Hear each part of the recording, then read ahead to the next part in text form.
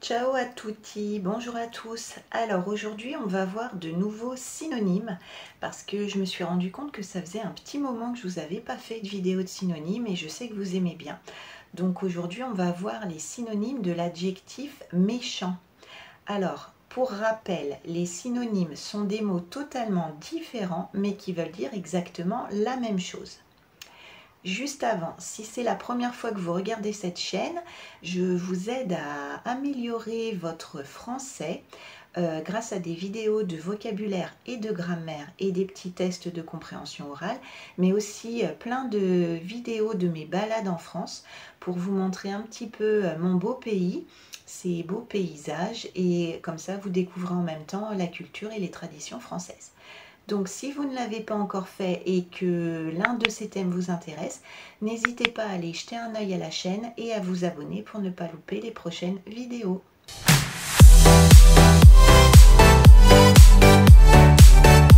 On va voir les synonymes de l'adjectif méchant. Méchant au masculin, méchante au féminin. Donc, méchant, c'est quelqu'un qui fait du mal ou qui cherche à faire du mal, et cela de façon volontaire. Méchant, c'est le contraire de gentil. Donc, par exemple, on peut dire « cet homme est méchant » ou « c'est un méchant homme ». Un synonyme de méchant, ça va être mauvais au masculin, mauvaise au féminin. Mauvais, c'est quelqu'un qui nuit, c'est-à-dire qui cause du tort, qui fait du mal à quelqu'un. Par exemple, on peut dire « cette personne est mauvaise, elle fait le mal autour d'elle ». Ou alors, quelqu'un qui a une tête un peu méchante, on va dire « il a un sourire mauvais », il a un sourire méchant. Un synonyme de méchant, on peut dire vilain au masculin ou vilaine au féminin. Alors, vilain et vilaine, c'est un mot qui est plus adapté pour les enfants. Quand, par exemple, un enfant n'est pas sage, qu'il est turbulent, qu'il fait plein de bêtises, quand il désobéit tout le temps, on va dire « tu es vilain » ou « tu es vilaine ». Ça veut dire que l'enfant n'est pas gentil. Un autre adjectif pour dire méchant, ça va être malveillant au masculin ou malveillante au féminin.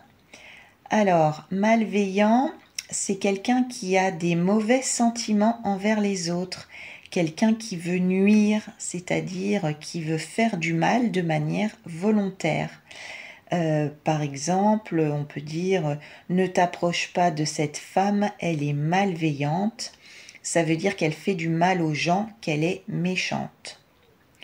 Un autre synonyme de méchant, ça va être malfaisant au masculin, malfaisante au féminin. Alors, malfaisant, c'est pareil que malveillant. C'est quelqu'un qui cherche à faire du mal.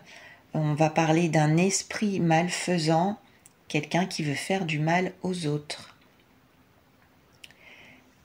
Ensuite, un autre synonyme, ça va être cruel, EL au masculin, cruel, 2LE au féminin. Être cruel, ça veut dire prendre du plaisir à faire souffrir ou à voir souffrir. C'est quelqu'un qui manifeste de la cruauté. Par exemple, cet homme est cruel, il bat sa femme. Et enfin, dernier synonyme de méchant, l'adjectif détestable, aussi bien au masculin qu'au féminin. Détestable, c'est quelque chose qui mérite d'être détesté, tellement c'est désagréable ou mauvais.